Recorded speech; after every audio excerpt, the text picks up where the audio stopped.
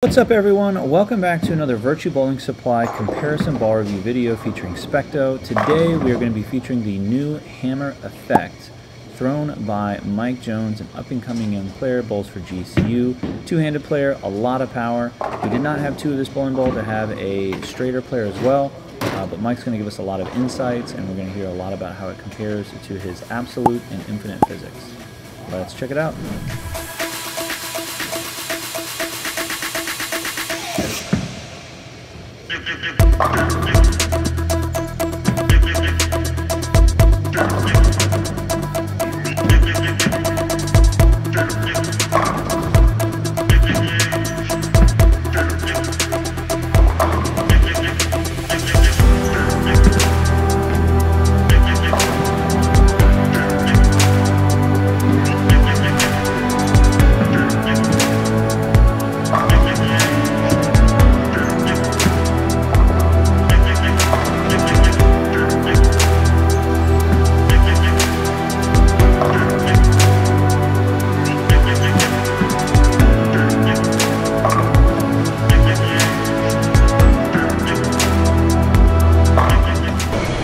Finished throwing the hammer effect for 10 shots.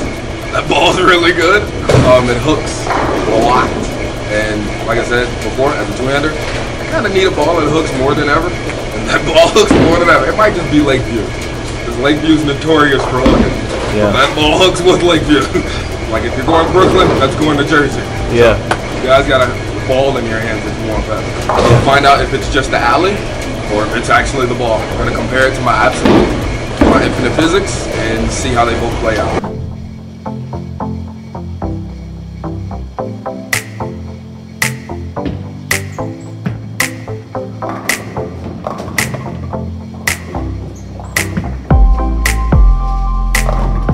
I just threw the absolute, and it does not hook as much, even though it's hit with 1500. I thought it would hook more. It did not. I had to move three boards right, go from 28 to 25. So the hammer effect definitely hooks harder. So we will see if the infinite physics can do better or worse. See if I have to move right or left from the absolute. Probably right. So I'll probably be standing 20.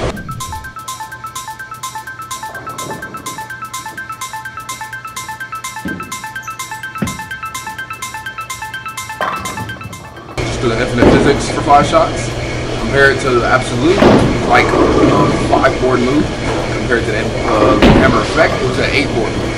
So, being two ace-some pearls, I think they play similar, but nah, hammer effect definitely got it by the cake. Yeah. So, the ball hooks way more than I know. So, I love it. My final rating for the hammer effect, if we go from a scale on 1 to that ball is really good, I'm probably going to give it that ball is really good. Yeah. The ball does everything that I need it to. If you're a two-hander, one-hander, you can be anything, and you want a ball to wheel, that ball right there, A-OK. That ball will go left. The ball, you do have to stand far left. You can't get that much right with it because it will go left. So if you know you're a straight player, you could get the ball so it could hook more for you. But if you got a lot of revs, like a lot, you don't need a ball to hook too much for you, that ball not sure good. But you can go 40 and loft it and it'll definitely come back. So it's all on you. But me personally, I'm definitely replacing my absolute with that. Because I need a ball that hooks. Went to the Hoosier or the college tournament and nothing hooked. We had a great time. But ball reaction, poof. So that ball is definitely going to give me more of an opening, and whenever I need to open my angles, that ball will fit in perfectly. So that's what Mike thinks, but what does the Specto data say? So what you'll see here is we have the first 5 shots with the hammer effect, the second 5 shots, and then the absolute and the infinite physics. If we look at the lane graphic, we can see that the infinite physics, he was the furthest right with, absolute a little left from there, and then the hammer effect left from there. And you can also see that that correlates with the change of direction numbers, with the infinite physics having the least amount of change of direction, then the absolute, and then the hammer effect above that. And now a really important thing to note here is that even though the infinite physics was further right and he was more in the dry, you still see significantly less speed loss from the infinite physics and the absolute in pretty much almost all parts of the lane as the hammer effect.